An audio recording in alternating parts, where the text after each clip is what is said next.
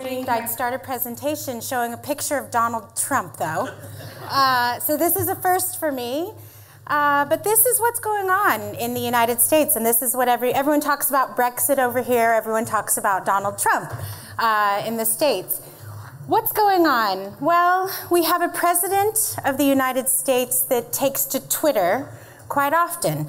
So he tweets quite a bit, and we all love Twitter as a social media engagement tool, but when your president's taking to Twitter, I rather think of him now as somewhat of a twit. I don't know if you're allowed to say that. We have a 36% approval rating for the current president, which is quite low and continues to get lower as the weeks pass, as he has started. We have all kinds of theories about colluding with the Russians. We have pretty low expectations, I would say, at this point of what's going on. However, the stock market is absolutely soaring, and the economy is in a pretty good place. In terms of overall economy, we have the strongest economy that we've had in almost 10 years. So it's pretty great. We have very low unemployment rates, some of the lowest in 10 years. And gas prices are low, much lower than over here. In relative terms, they are lower than they've been in many, many years. Interest rates are low and inflation is very low. And all of this leads us to improvement in consumer confidence and leaving consumers with more cash to spend. So a good time to be marketing in the US. This is some information that we gathered from holiday of 2016 in terms of November and December specifically. And what you'll see is online and digital, which has kind of been a theme for many of our speakers today, tends to continue to be a winner in this space. If you look online and other non-store retail up 12 to 13% during holiday, so continues to grow double digits. There were some other clear winners, and then there were some categories that didn't fare quite as well during holiday. If you take a look at health and personal care, fared pretty well during the holiday. Furniture, and one of our first speakers with furniture offer this morning, furniture did pretty well. Clothing, unlike what Ben presented to you all just before lunch, clothing seems to be doing well in the UK. It's struggled a bit. Apparel and the clothing sector has struggled a bit in the US in recent years and continued to struggle during holiday, up not even 1%, but yet better than some of the other categories, as you'll see. General merchandise, gifting has been down, sporting goods, etc. has been down. So it's not a rosy picture across all categories, but a pretty good picture overall. So I would like to share some key insights with you into consumers in the US. Their shopping habits have changed.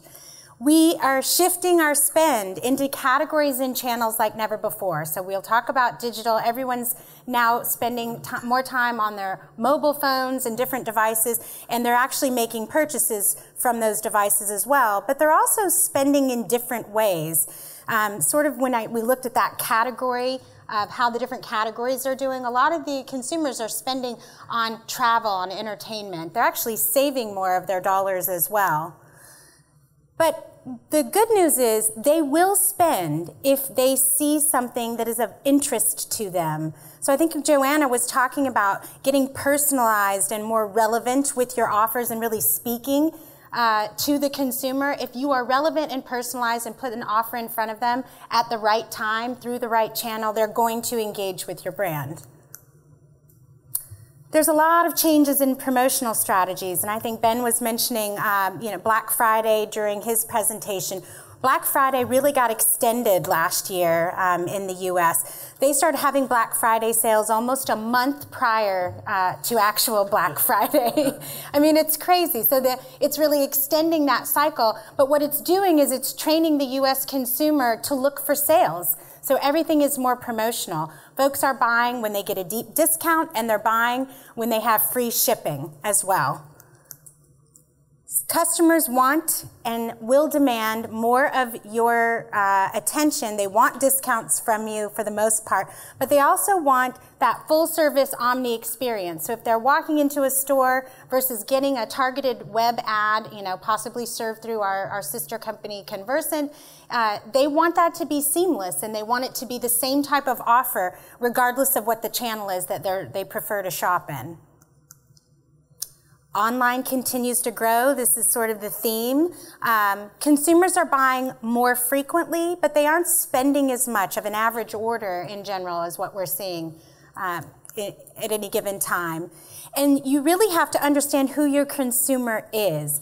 Age, ethnicity, personal preferences. So data beyond just what you may know about these consumers, really understanding that full 360-degree view of who they are, what they prefer, where they like to shop, is going to be important and have implications on how they purchase. So getting a deep understanding of this information is going to be key. Consumers are still going into retail stores. So as much as we've had this big shift into online shopping, they are not abandoning the traditional retail store. The Amazon effect is quite staggering. Whether you have decided to partner with Amazon or not partner with Amazon, there's a definite effect and an impact on consumers in the US and how they're shopping, I think, everywhere. So you're going to have to really deepen your relationships with your customers to really gain their loyalty. And you're going to have to be where they are and at the right time, as I said. We do something similar in the US to what Ben was sharing earlier, the trend report. And this is just a highlight from the US trend report for the catalog, online, and retail sectors in the US. From a Q4 versus a 2016 comparison. In Q4, sales were down slightly. It wasn't the end of the world. It's not that shoppers have gone away altogether, but they aren't spending to quite the level that they had been spending. Sales were down about 1%.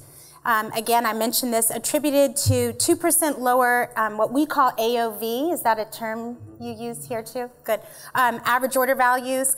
But an increase in purchase frequency slowed those sales declines. If you look at 2016 overall, it was pretty flat. And we like to say in the US now that flat is the new up. So we're pretty happy with flat. A 2% increase in purchase frequency was offset by those lower AOVs and a slight decline in the number of households that are shopping. So, to note, but again, if flat's the new up, we're in good shape. We look at things by what we call super category in the US across the Abacus Alliance. And these are some of the different categories that we looked at. This will give you, again, a 12-month snapshot versus Q4. You can see for the full 12 months, clothing up almost 1% for both adult and children's and teen clothing.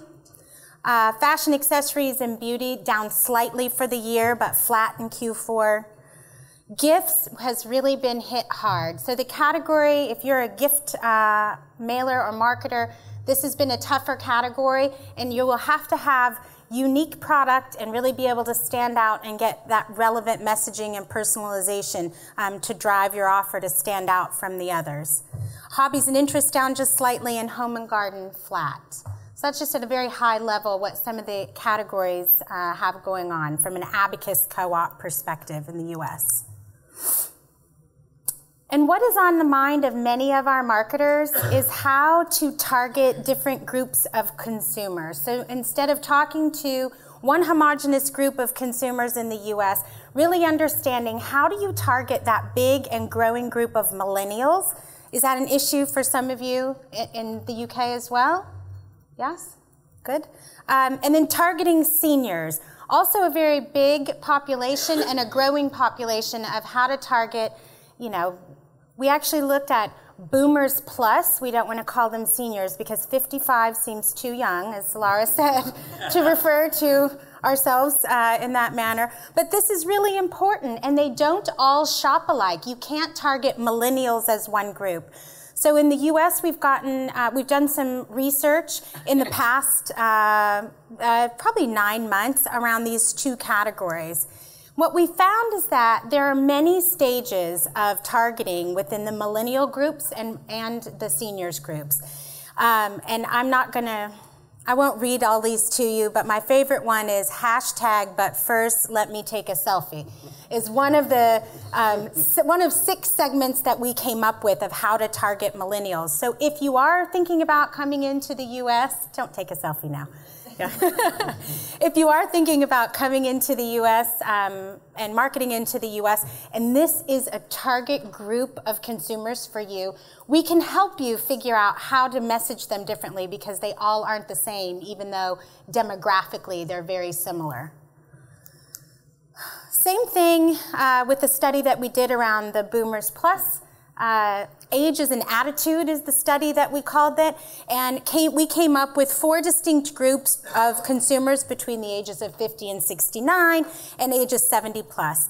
Again, if you are targeting this demographic or group of consumers as you come into the US, we can help you get more specific with your targeting.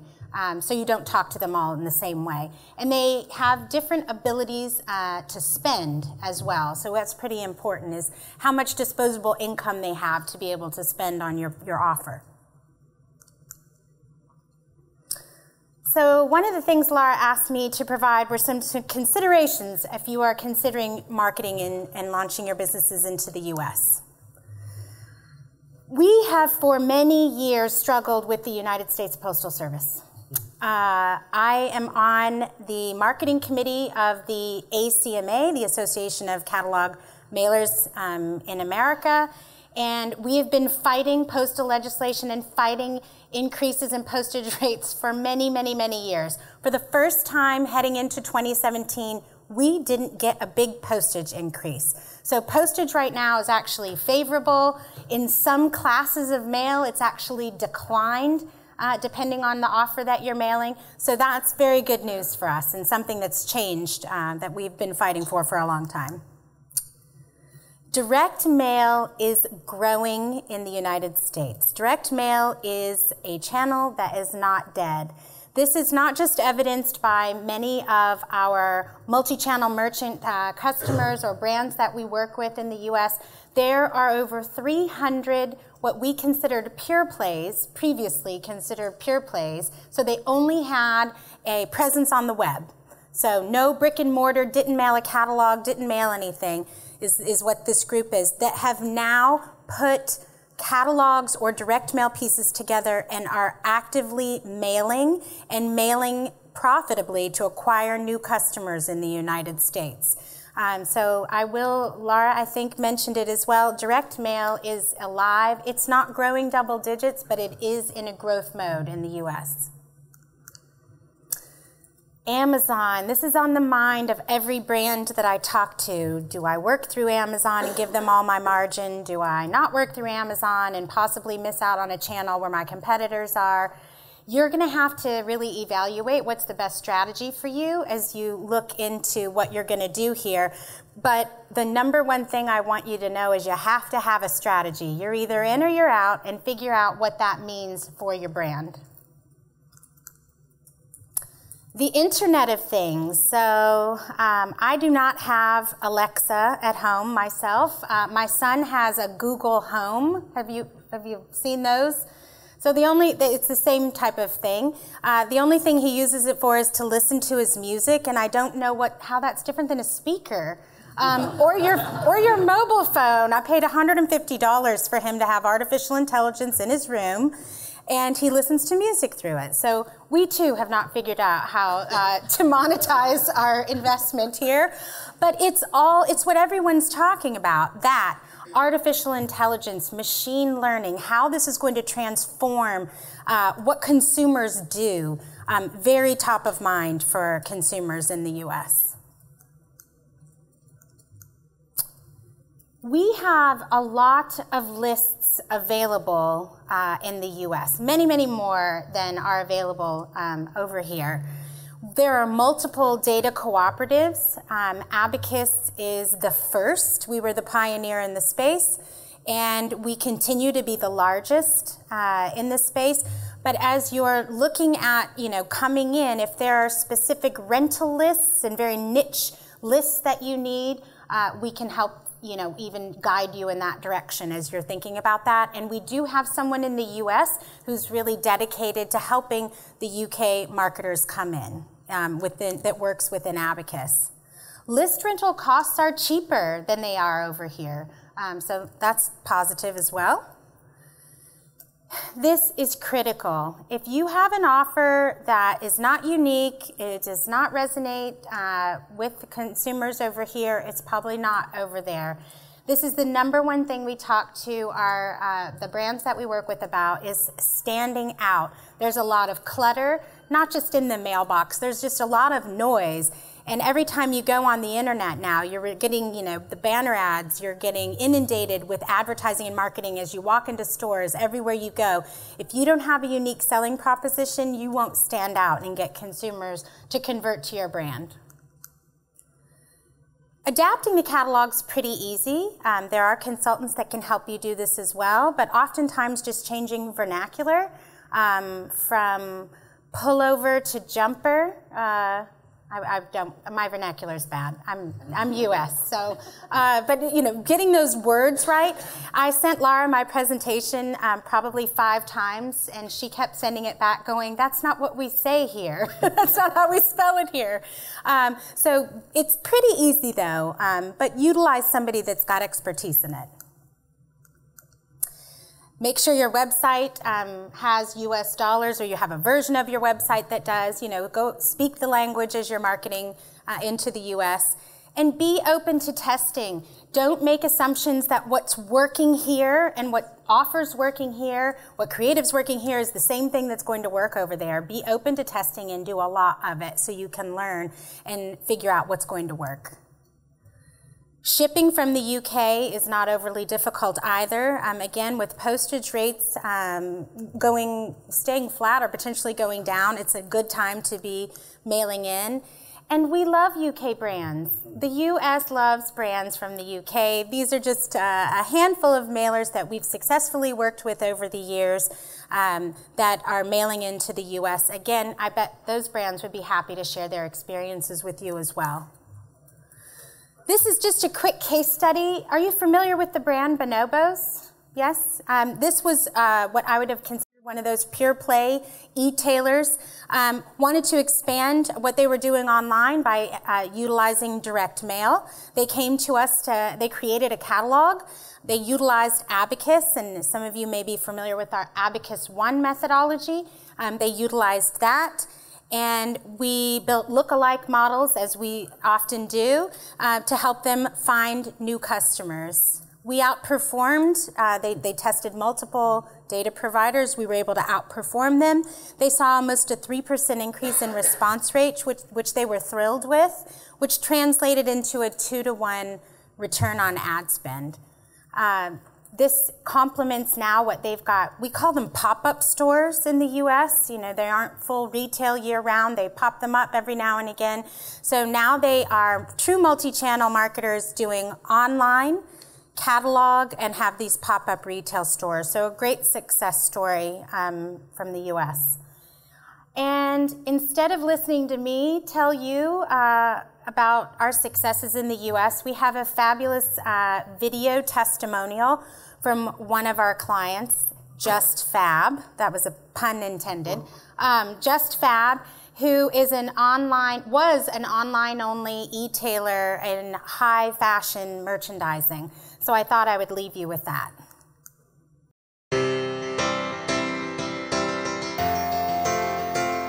My name is Monica Deritich. I'm the VP of Marketing for Just Fab North America. We're under the Textile Fashion Group.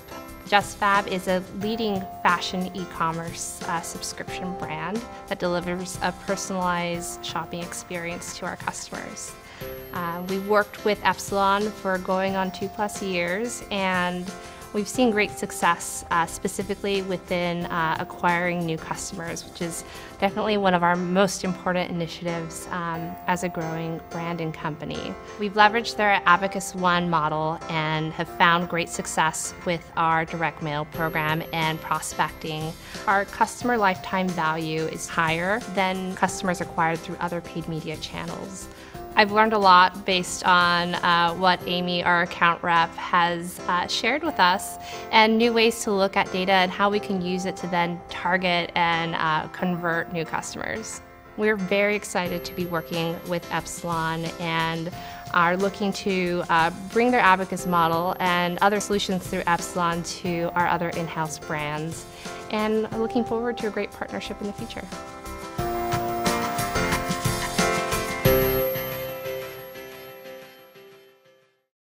Since she gave us this gracious video testimonial, they had been testing conversant targeted display advertising as well in the US, and have since seen such a good return that they're now augmenting what they're doing with us with conversant solutions as well.